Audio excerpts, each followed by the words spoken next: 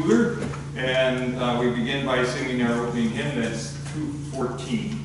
214. Today our focus is on the last Judgment Sunday, so we're talking about the end of the world, and our message is starting a two-part series, What Did You Expect? Again, we begin by singing hymn 214.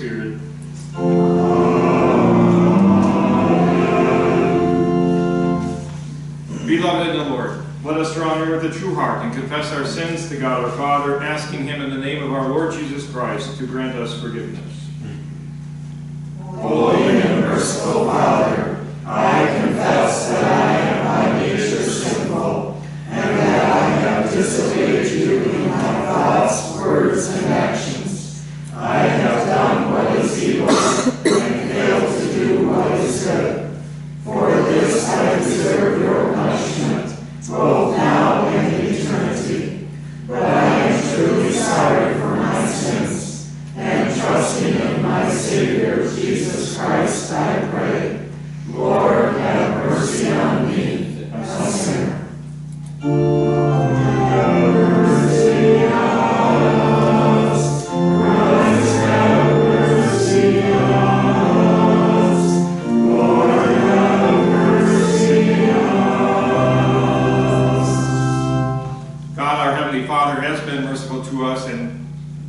giving his only Son to be the atoning sacrifice for our sins. Therefore, as a called servant of Christ and by his authority, I forgive you all your sins in the name of the Father, and of the Son, and of the Holy Spirit.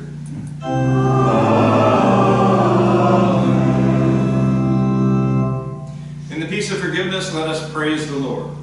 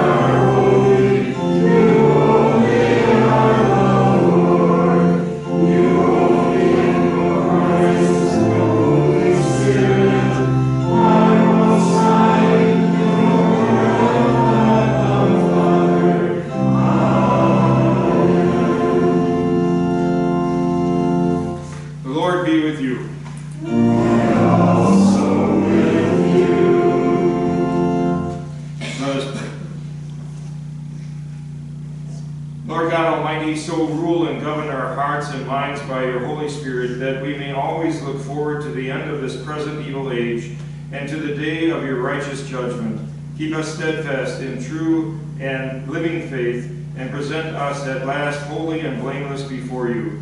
Through your Son, Jesus Christ our Lord, who lives and reigns with you in the Holy Spirit, one God, now and forever.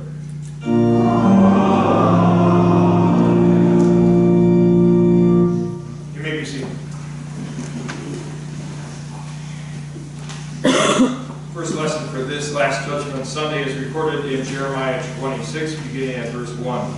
The Lord's judgment is coming, and quickly, in comparison to what God says, maybe not, and lives because he is infinite and we are not. He is coming to bring final and destructive judgment on those who refuse to listen to his word. But those who do listen do not need to fear his coming wrath. We rejoice that in Christ we are considered faithful followers of his law and heirs of his kingdom. We read from Jeremiah 26. In the beginning of the reign of Jehoiakim, son of Josiah, king of Judah, the following word came from the Lord. This is what the Lord says: Stand in the courtyard of the Lord's house and speak to people from the cities and towns of Judah who have come to worship at the house of the Lord. Tell them everything I have commanded you to tell them. Do not hold back a single word. Maybe they will listen, and everyone will turn from his evil way. Then I will relent and not bring about the disaster that I was planning because of the evil things they have done. You are also to say this to him: This is what the Lord says: If you will not listen to me and follow my law, which I have set before you, and if you do not listen to the words of my servants the prophets, whom I have sent to you again and again, but you have not listened, then I will make this house like Shiloh, and I will make the name of this city a curse word for all the nations of the earth. This is the word of the Lord. Today our psalm is Psalm 90. That's found on page 99 in your hymnal, or it's on the screen. Listen to the organist play this psalm tone. We'll all sing this psalm together.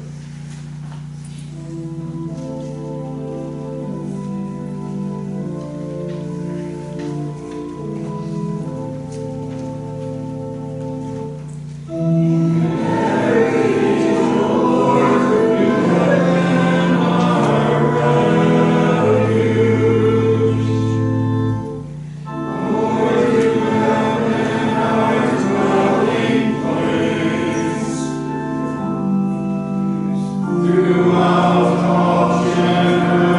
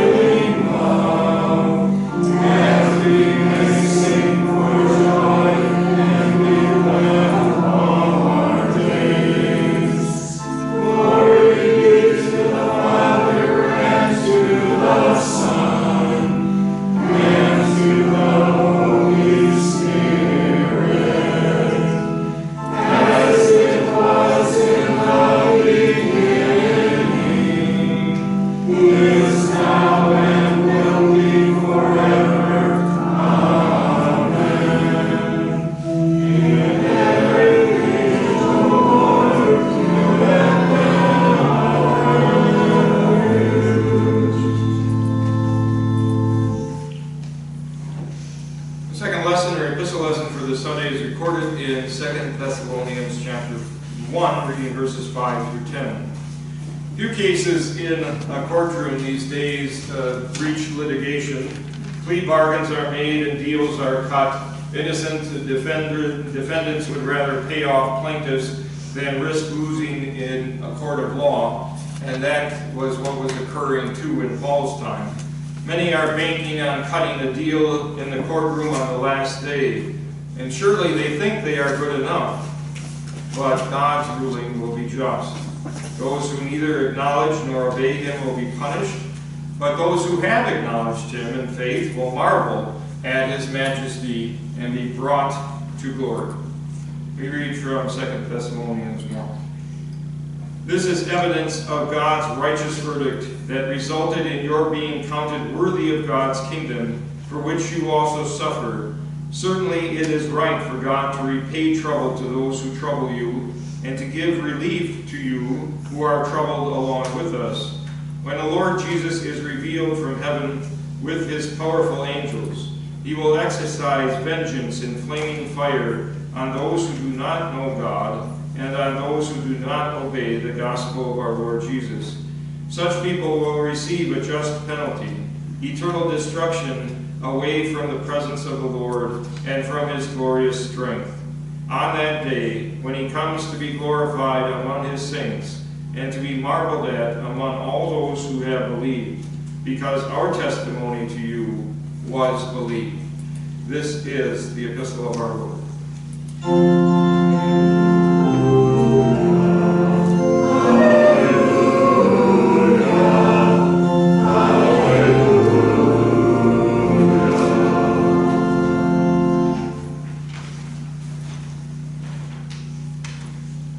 So, this is a replica of a Greek coin called mina. If you listen to the gospel today, that word mina is in there. And so I kind of printed this out today. What's a mina? Well, it's not a bird. It's a coin. And the coin, I can't really tell you how much it was worth because of like electricity. But let's say it was worth $100. You do the math when it comes to that. It's really not the point of the parable. It's not how much each person has. The point of the parable that Jesus has in the gospel is that we use our minas. I'm not going to tell you if you are using your mina or not. That's for you to decide. But God wants us to use our mina, and not to hide it in the ground or not to just do nothing with it. He wants us to use our gifts, not just our money, but our talents and our time in his kingdom. And he says to those who don't use their gift, that it will be taken away from them. It's easy for us not to get involved. How many times do people say that? I don't want to get involved. If there's an accident, they don't want to help. But sometimes a person can get involved and really make a difference, maybe even save someone's life. I urge you to put your gifts to use, or they will be taken away from you. We pray. Dear Heavenly Father, you give us gifts, many gifts, and some we may not even know that we have. But all of us have time, talents, and treasures to use for ourselves or your kingdom. We make choices every day. Let's use those gifts and those talents to serve you in your kingdom, and not to hide them under a bushel or to bury them in the sand. At least put them in the bank so that they can earn interest. Help us to use our gifts, not for our glory, but in glory to you and in service in your kingdom. In Jesus' name we pray. Please stand for the gospel.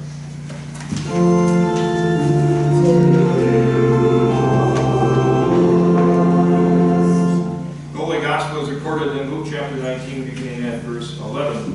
In this gospel is the account of the king returning, and he calls on his servants to give an account. And those who have opposed him and wasted the gifts that he has given them will have to give an account for why they did that. All that awaits them is eternal death. But we will stand before the king with all confidence, and words of grace we will hear him say, "Well done, good and faithful servant." We read from Luke 19. As they were listening to these things, Jesus went on to tell a parable, because he was near Jerusalem, and the people thought that the kingdom of God was going to appear at once. So he said, a man of noble birth traveled to a distant country to receive a kingdom for himself and then to return. He called 10 of his servants and gave them 10 minas. Conduct business until I return, he said to them. But his subjects hated him and sent a delegation after him, saying, we do not want this man to be king over us. When he returned after receiving the kingdom, he summoned the servants to whom he had given the money. He wanted to find out what they had gained by conducting business.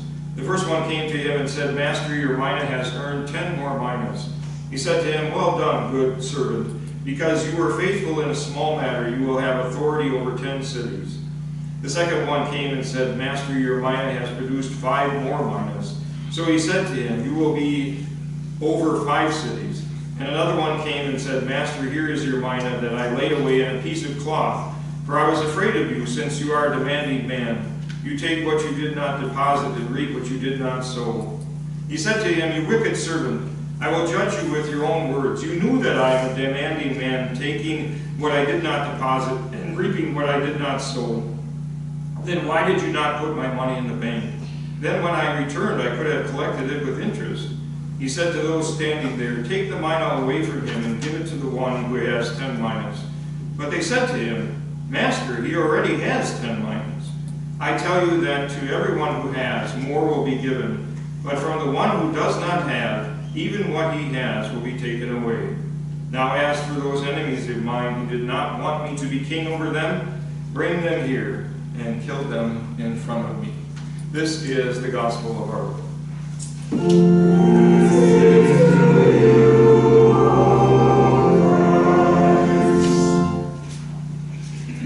We continue by reciting the Nicene Creed that is found on page 18 in the front of your hymnal, or it's on the screen. We say the Nicene Creed together. We believe in one God, the Father, the Almighty, maker of heaven and earth, of all that is seen and unseen. We believe in one Lord Jesus Christ, the only Son of God, eternally begotten of the Father, God from God, light from light, true God from true God, begotten, not made, of one being with the Father. Through him all things were made. For us and for our salvation, he came down from heaven, was incarnate of the Holy Spirit and the Virgin Mary, and became fully human. For our sake he was crucified under Pontius Pilate. He suffered death and was buried.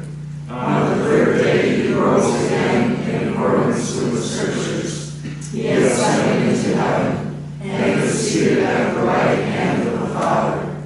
He will come again in glory to judge the living and the dead, and his kingdom will have no end. We believe in the Holy Spirit, the Lord, the giver of life, who proceeds from the Father and the Son, who in unity with the Father and the Son is worshipped and glorified, who has spoken through the prophets. We believe in one holy Christian apostolic church. We acknowledge one baptism for the forgiveness of sins. We look for the resurrection of the dead and the life of the world to come. Amen. You may be seated as we sing the next hymn. That's hymn 210. 210.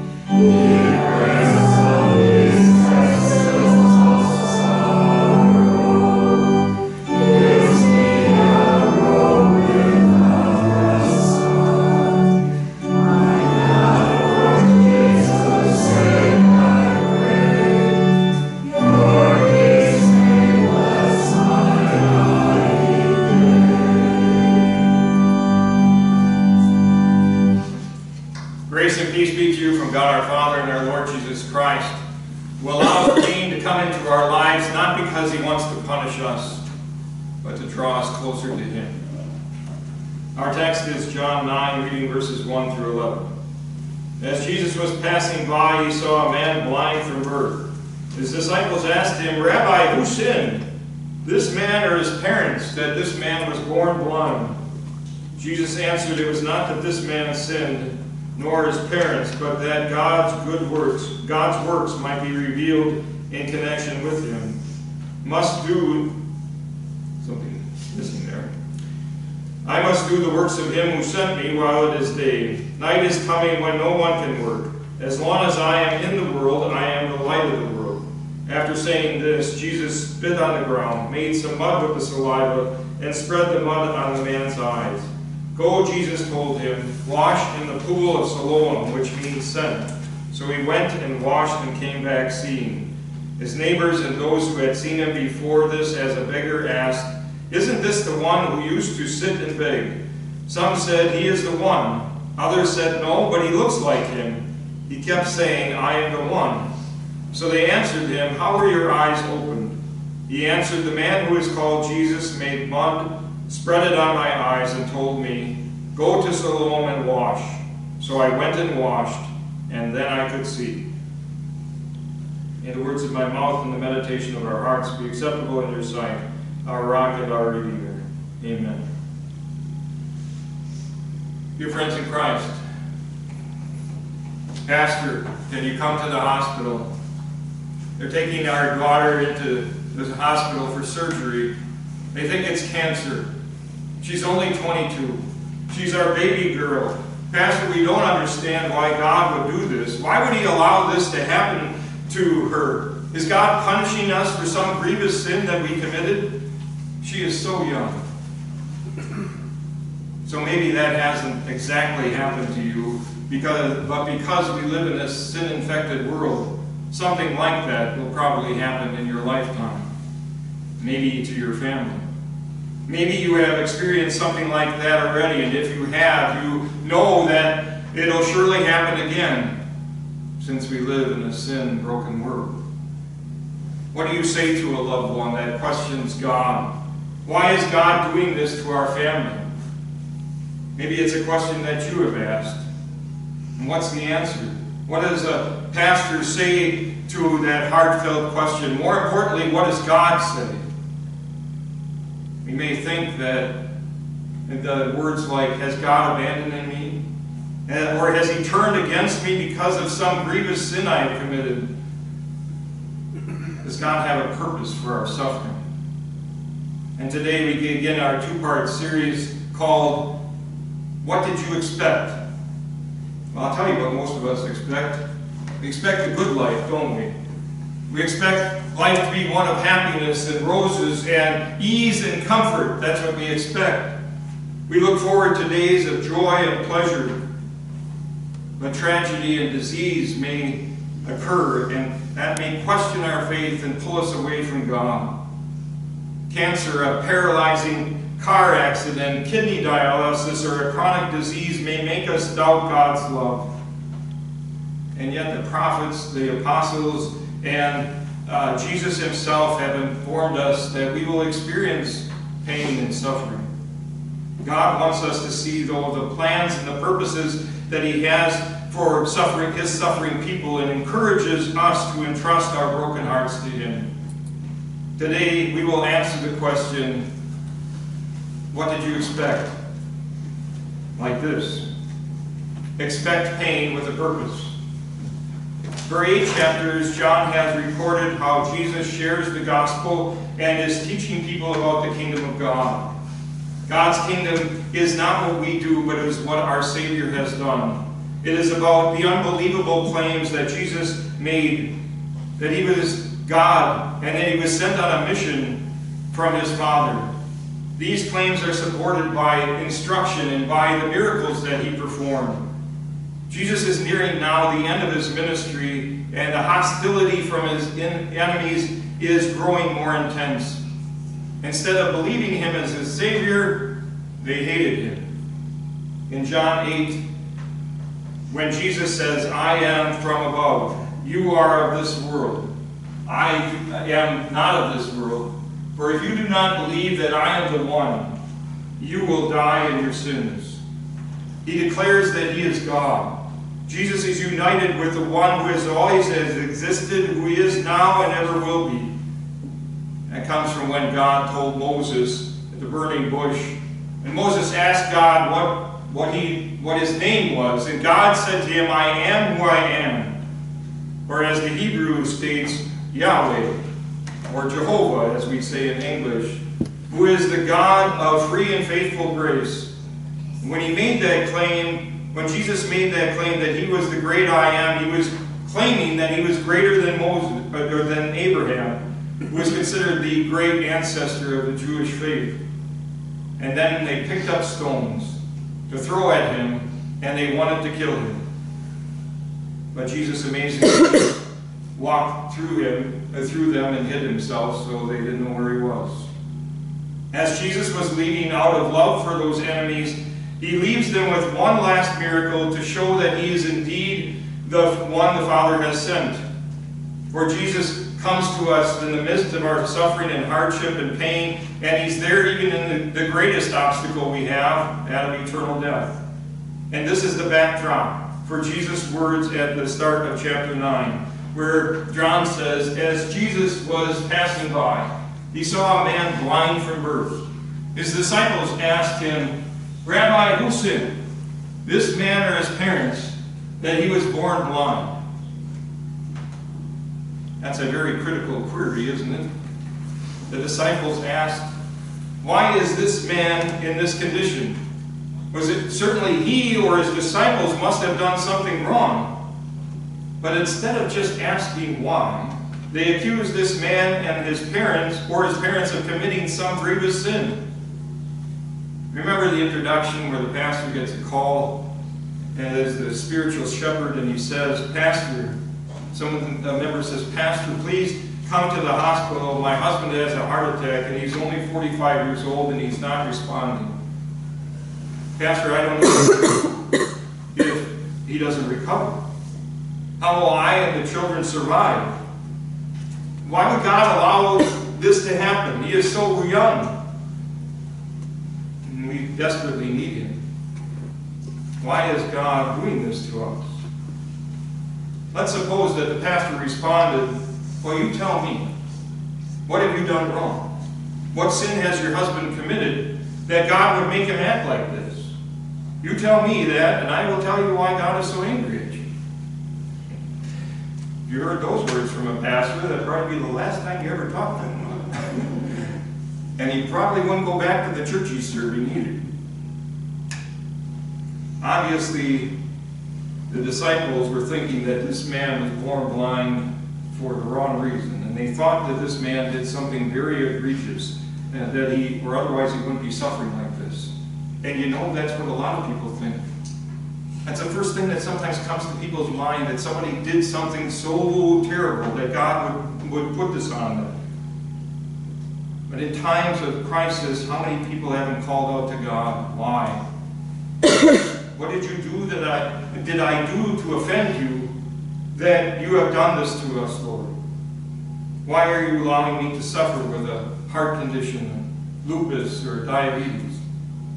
How would you squash that idea with more than just emotions? How would you refute that idea from God's word that God doesn't have a motive like this in your affliction? That's not his purpose. How important is it for us to answer, not to answer like this? Some say pain is given by God over personal sin. We need to declare that God has a far different reason for allowing pain into a person's life. For those who believe in Jesus as their Savior, we can confidently declare that God is not abandoning you. He is not punishing you. God is gracious and merciful, and he has permitted this for your benefit. Do you know God's word well enough to answer those difficult questions? For it wasn't a problem just a problem with the disciples and the religious leaders. It's a problem for us today, too. All of us still doubt God's mercy and grace as we face times of affliction.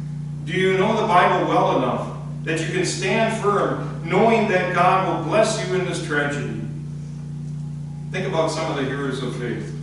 When you read through the scriptures, you repeatedly hear about tragedies that the heroes of faith had to go through and how God blessed them and how his glory was shown through them. Think of Joseph, who suffered at least 20 years in the foreign land of Egypt.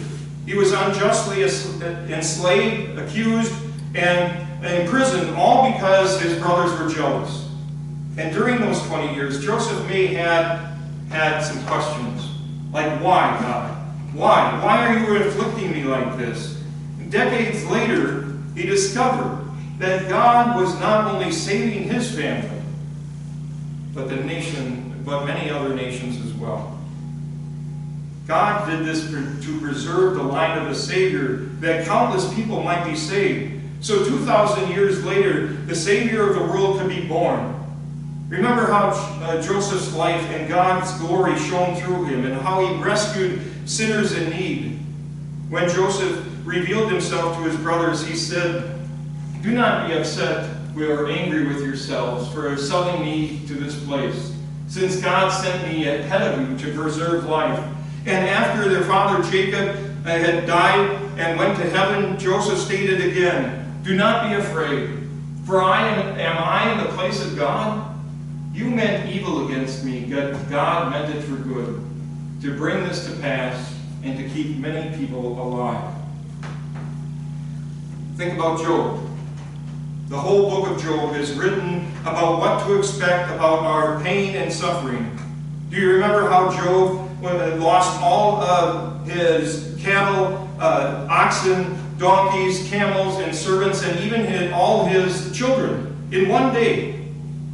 And understandably, Job tore his robe and shaved his head in anguish. And he fell on the ground and worshipped God, saying, "Naked I came from my mother's womb, and naked I will return. The Lord gave, and the Lord has taken away. May the name of the Lord be praised." You remember how the Lord praised Job, and he allowed Satan to afflict Job. Satan said to God, "But stretch out your hand and strike his bones and his flesh, and he will certainly curse you and die." And after Satan afflicted Job with painful sores over his whole body, his wife said, "Are you still maintaining your integrity? Curse God and die." But Job replies, "If we accept the good that comes from God, shouldn't we also accept the bad?" Job's so-called friends said, "What did you do, Job? What personal sin are you guilty of that you are suffering like this? Just confess your sin and give it over to God, and he will stop punishing you." And after some 37 chapters of poor advice, God appears and he rebukes Job's friends, and he confronts Job with questions about divine justice, God's power and his control. God never does reveal to Job why he had to suffer, except that it was not over some personal sin. And yet Job repents of his foolishness and his foolish comments, and he learns to trust God's power, and in return he gave him twice as much as he had before. This struggle was all about God's glory and demonstrating that the Lord is more powerful than Satan, who wanted to destroy Job and defy God. How about Jesus? Did anyone ever suffer more than Jesus? When he was on the cross, when he was disfigured beyond any human recognition of a man, then Isaiah's prophecy was fulfilled.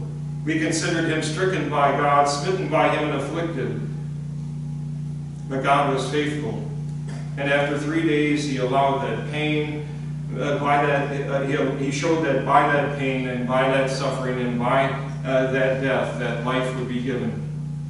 The glory of God would shine like it never had before, and sinners who believed would be rescued from their pain and hardship.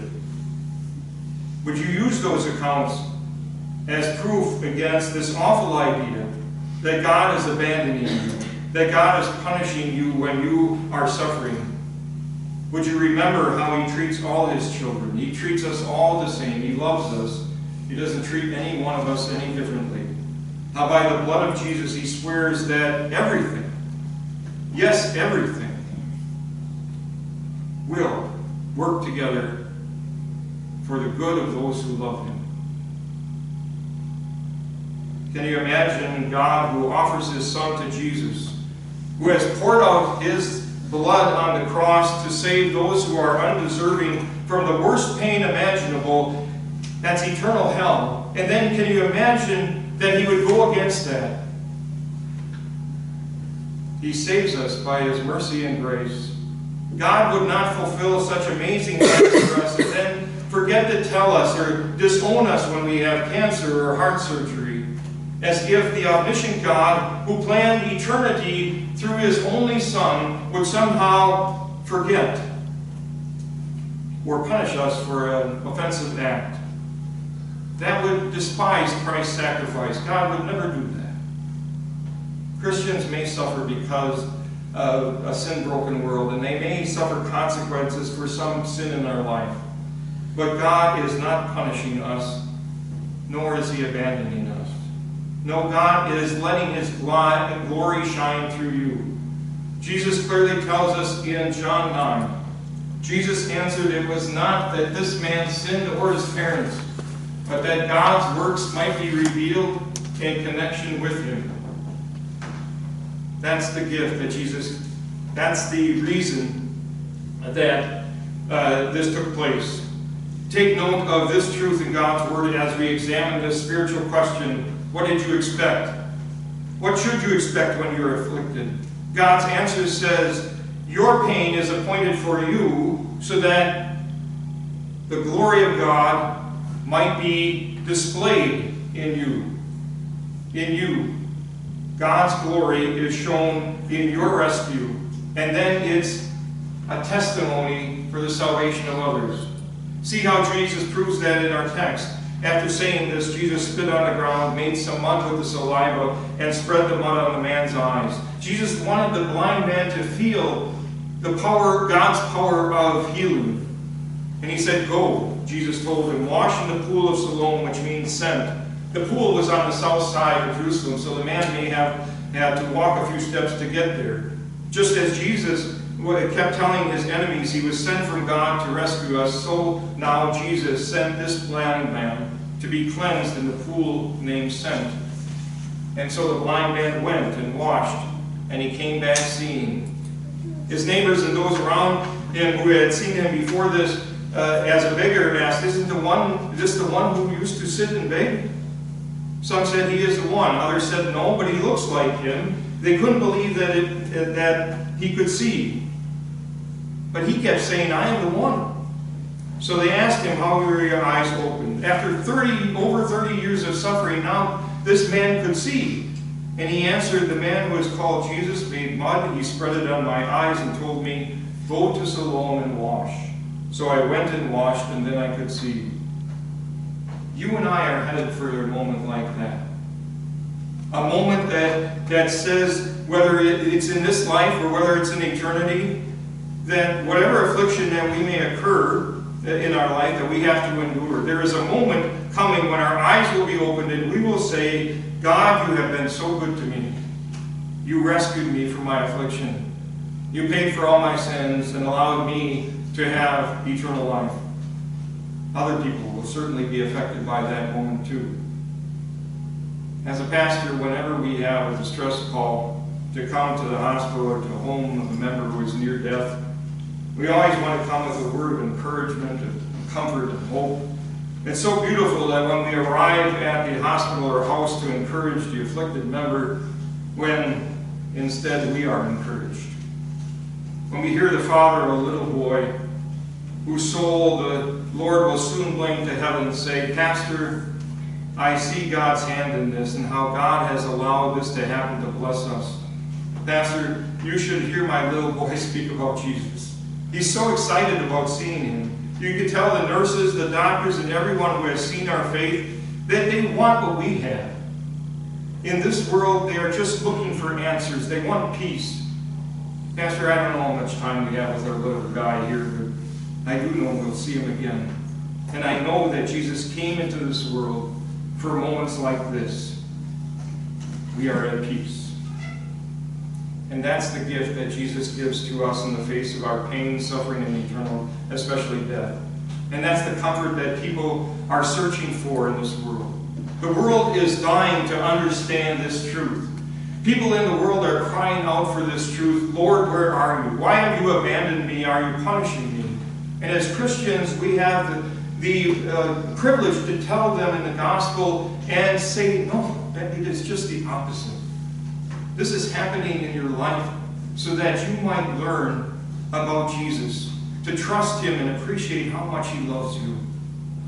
And as you face whatever pain and suffering you must endure in this life, practice three things. First, contemplate what emotions you will have when the news of that pain comes. You need to be ready for that moment, for it will come. And you will need to endure suffering, pain, and hardship because we live in a sin-broken world. As a Christian, you will have to endure it even more because Satan wants us to doubt God's promises. And as you cry and you ask God why he is allowing this, know that he understands and he welcomes such prayers of desperation.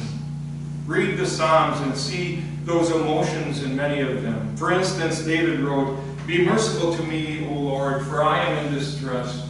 My eye grows weak with sorrow. Yes, my life is consumed by grief, and my years by groaning. I will be glad and rejoice in your mercy, because you saw my affliction."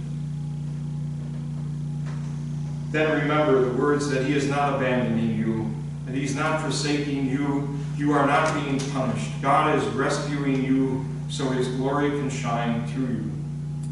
Secondly, I want you to prepare a witness to God's grace for such a time of suffering.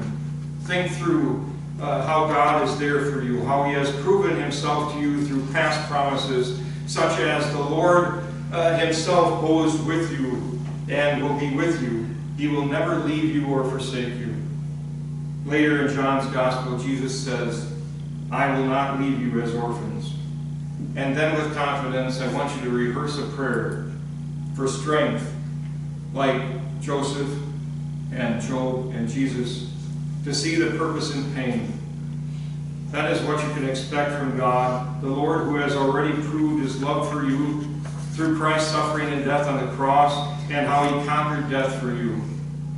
And then may you stand firm like Job, who despite his afflictions praised the Lord and said, "The Lord gives and the Lord takes away.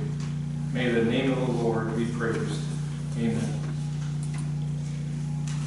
May the peace that surpasses all human understanding keep your hearts and minds through faith in Christ Jesus. Amen.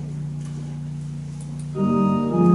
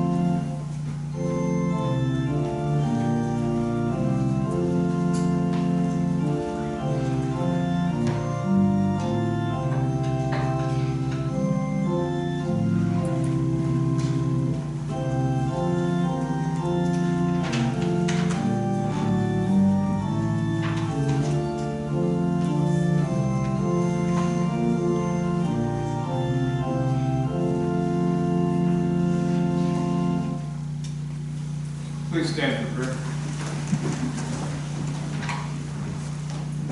Included in our prayers this morning are prayers for Eric Pratt. He is one of the sons of Keith and Carol, who has been hospitalized for 7 days. All are redeemed both far and wide, since you, O Lord, for all have died.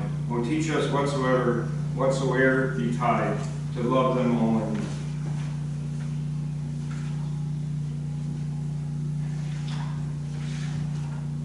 Dear Lord Jesus, this world is brimming over with iniquity. Satan, our arch foe, is getting bolder in his attacks upon Christianity. The depravity of mankind is almost beyond belief. Love grows cold as greed and selfishness flourish in men's hearts. The nations of earth have set themselves against you. On every hand are those who despise what you regard as holy and delight to do those things we know to be evil. Waves of crime and violence in our streets have become commonplace. Family and home have broken down as marriage vows, once spoken in earnest, are flung aside. Children are no longer taught to be obedient and respectful. People trust their own knowledge and have fashioned God in their own image. They are self-righteous and proud. As we stand in this world doomed to destruction, comfort us with the knowledge that if you have loved us with an amazing love, fill us with the peace that comes from knowing that we have God's full forgiveness because of the sacrifice you made for our sins. Comfort our despairing spirits with your promises of everlasting life. By the Spirit, strengthen our faith through word and sacrament. Make us watchful each day for your reappearing in glory to deliver us from this present evil world. Do not let the growing darkness of ungodliness put out the light of knowledge you have given us by faith. May we never grow weary of resisting sin or doing good, knowing this is our reasonable service of love to you who first loved us. Preserve our faith, that we may finally wear the crown of glory. Enable each of us to be a source of strength and courage to others. Draw our hearts to you, so that we remain in constant touch with you through prayer. Heavenly Father, we thank you for the selfless service of those who risk their lives to protect our nation, preserve our freedoms, and restore peace in the face of brutal aggressors. Grant relief to those who continue to experience emotional or physical agony from their days of combat. Give us a sense of responsibility for their welfare. Comfort those who mourn for loved ones who died while performing their duty to our country. Thank you for the men and women who currently serve in our armed forces. Protect them, Lord, and be with their families and loved ones. Comfort those who have lost ones or await a word of those who are missing in action. Bring peace to war zones by shining the light of your gospel on those who oppose you, and through it bring hope to this troubled world. Enlist all who are in our military forces into your church militant, that they may pledge eternal loyalty to Christ our King and know his peace. Lord God, our refuge and strength, who is an ever-present help in trouble, we mercifully pray for Eric Pratt and take him into your loving care. Give knowledge and skill to the physicians and surgeons as he deals with his diabetes that is out of control, his gastroparesis and kidney dialysis. If it is your will, continue to allow him to live. If these are his last days, comfort his family and those who love him, including us, with the knowledge that he knows you, that you are his child, and that he will be by your side forever in heaven. Help him to accept the hardships and pain, and yet know that it is all for his good. We ask all of this in your name. Amen. We join together in the Lord's Prayer. Our Father, who art in heaven, hallowed be thy name. Thy kingdom come, thy will be done, on earth as it is in heaven. Give us this day our daily bread, and forgive us our trespasses, as we forgive those who trespass against us. And lead us not into temptation, but deliver us from evil. For thine is the kingdom, and the power, and the glory,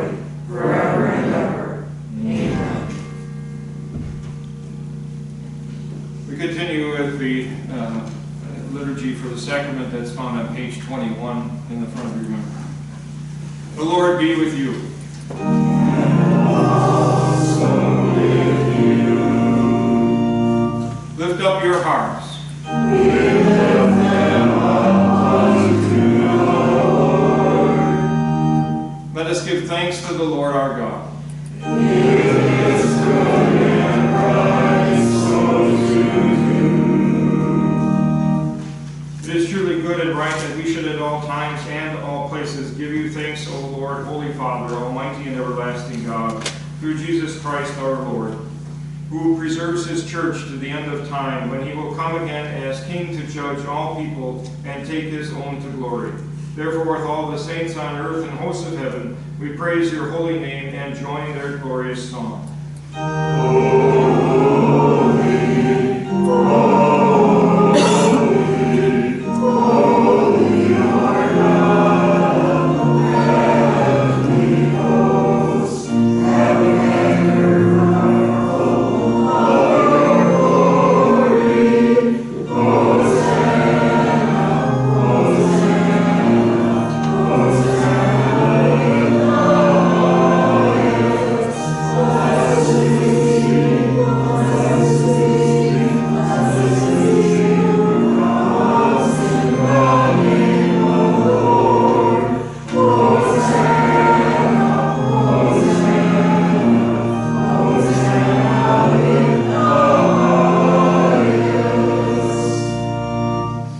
Our Lord Jesus Christ, on the night he was betrayed, took bread, and when he had given thanks, he broke it and gave it to his disciples, saying, Take, eat, this is my body, which is given for you. This do in remembrance of me. Then he took the cup, gave thanks, and gave it to them, saying, Drink from it, all of you. This is my blood of the new covenant, which is poured out for you for the forgiveness of sins. Do this whenever you drink it in remembrance of me. The peace of the Lord be with you always.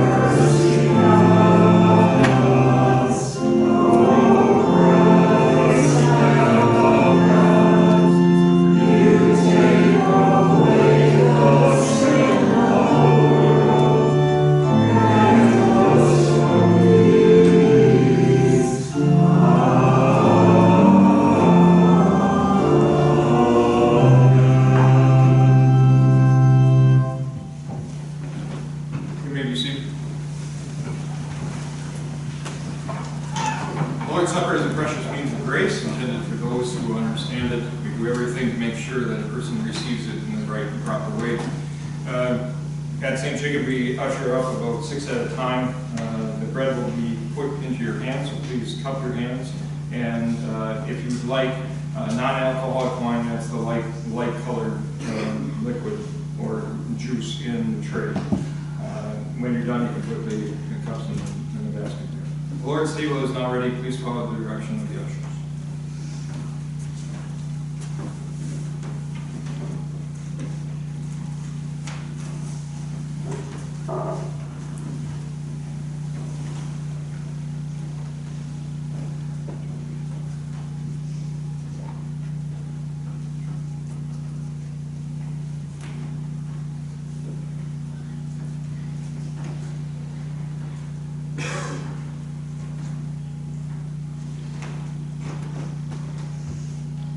Take and eat. This is the true body of our Lord and Savior Jesus Christ, given into death for all of your sins. Take and eat.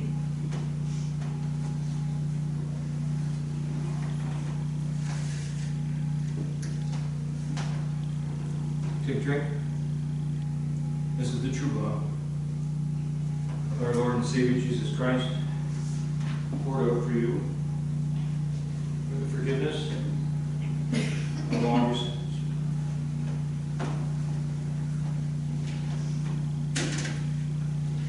May the receiving of Christ's true body and his holy precious blood assure you how much the Lord loves you, that he was willing to die on the cross to forgive all your sins so that you could have the hope of eternal life and the surety of that. May that inspire you to live lives of glory to him. The peace of God be with you.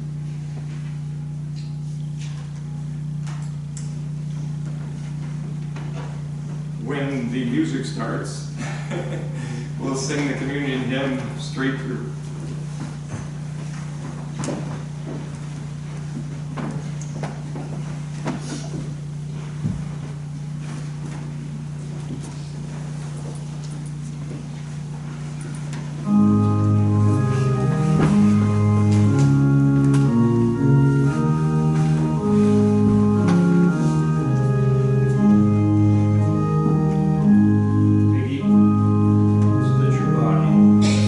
Lord, the Savior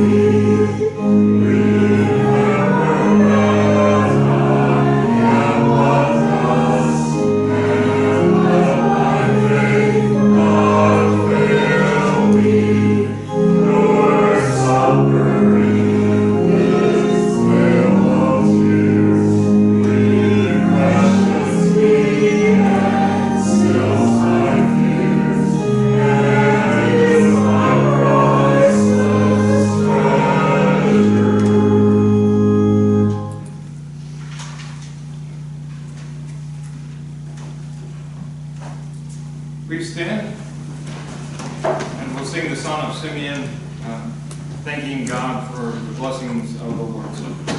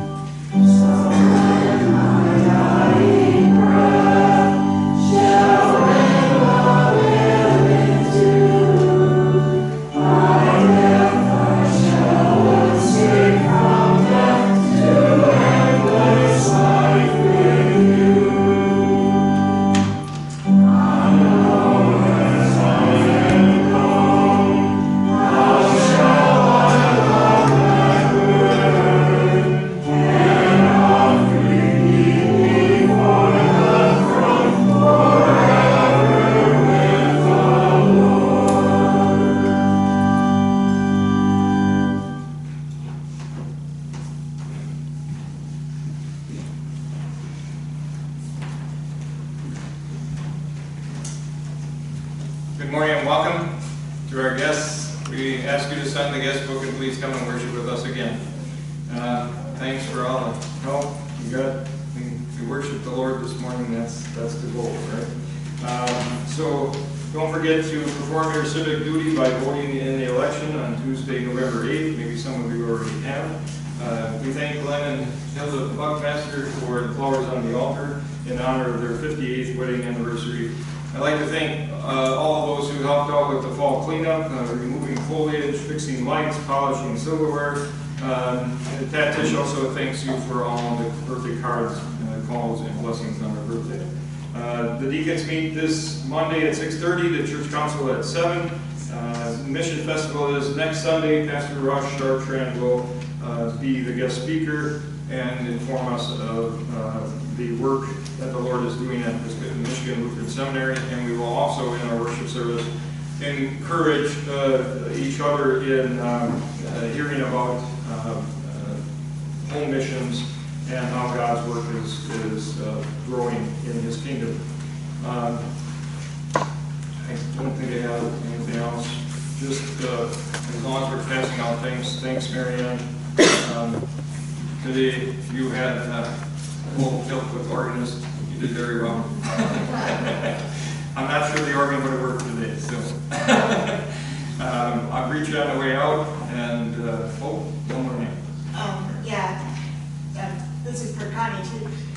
Many of you may have seen the bulletin board in the hallway with the tree with the leaves.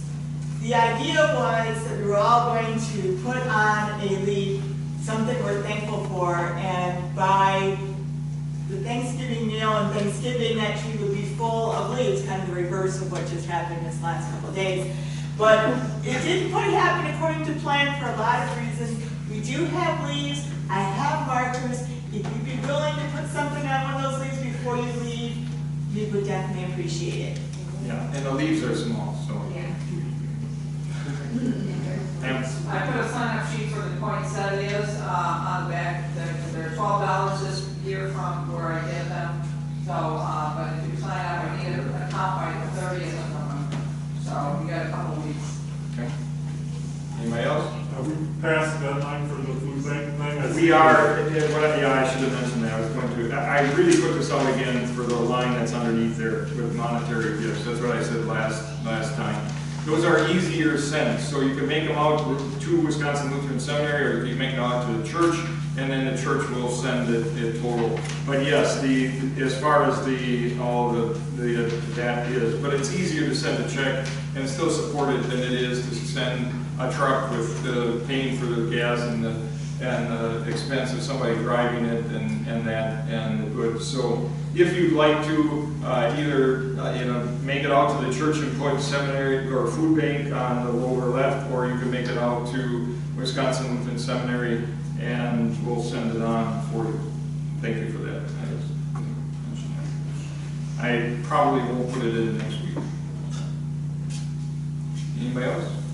Okay, I'll greet you in later.